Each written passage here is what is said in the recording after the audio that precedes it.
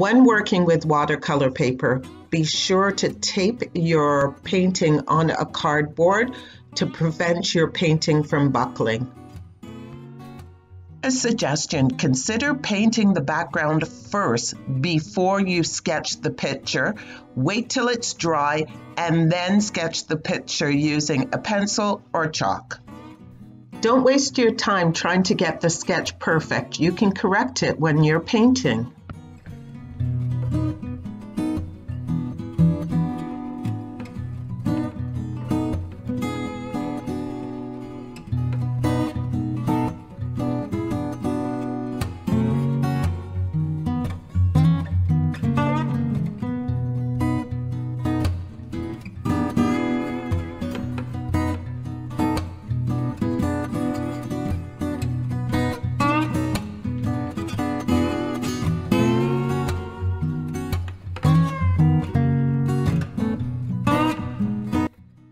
If you didn't paint your background beforehand, now's the time to paint the background.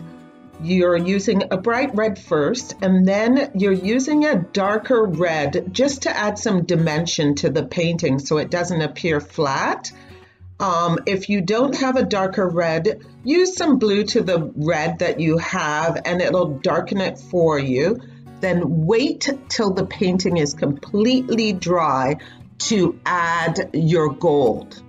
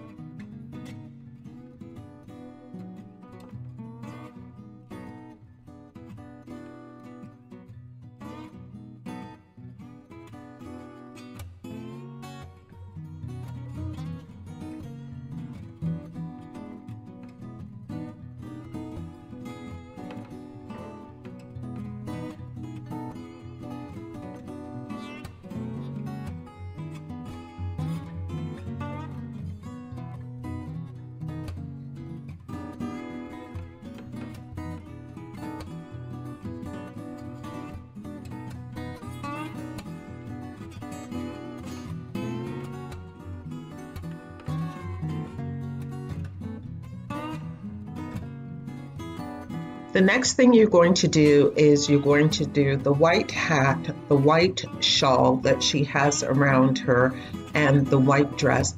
Paint it white, and if you need to, paint it twice in white.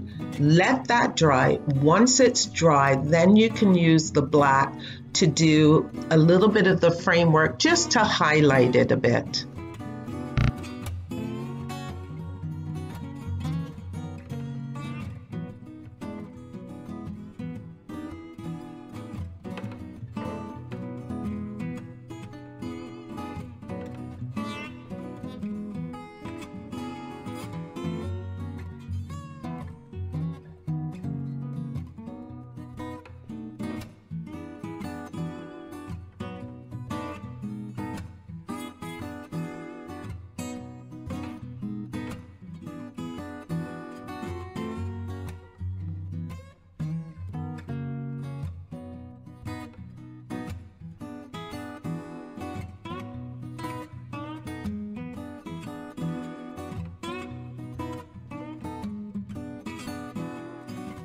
The face and arms, use whatever flesh tone you wish. I just used a little bit of the red with brown and a little white to make a tanny color. In this video clip, I'm just touching up some of the white just to brighten it up a bit.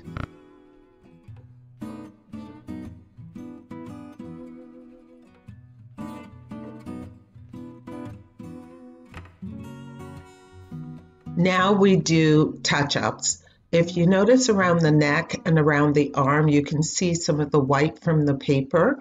I've gotten a little bit of the red and I'm going to just clean it up so that the red background hits the arms and the neck.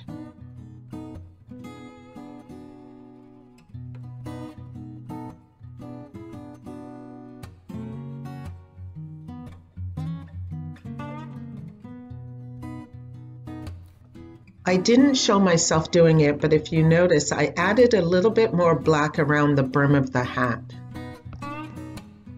For the final part, I will add a little bit of black around the edges just to frame the painting, and I'll add a little bit of white swirly lines just to add some character to it. After that, you can remove the tape. Thank you for watching my video, and be sure to check out the rest of my videos. If you have any suggestions, please comment below, and please be sure to click like.